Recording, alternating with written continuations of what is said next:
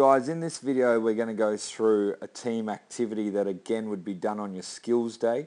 Now in other videos that we've put up here, we've spoken a lot about the coaching tips in the drop and drives and the underarm balls and the pull shots. This is how we would then run that stuff in a team activity.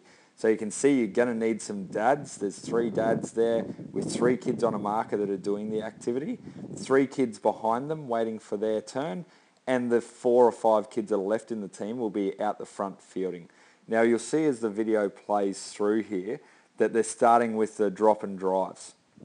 So again, all the coaching tips are in the other videos on what we're looking for here. Head through the ball, making sure that the top hand and toe of the bat follow where the ball's going. The boys here are trying to hit it nice and straight, and that's why there's 2 markers down in front of them. You'll see from there, the next video is going to show you the using your feet, the spinners.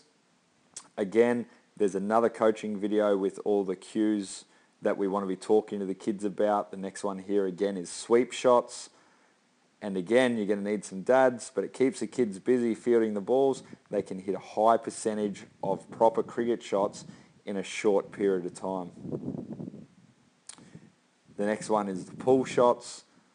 So again, if you go through the pull shot video, you'll see what we're trying to work on with the kids, and then this is how you would implement it in a team environment.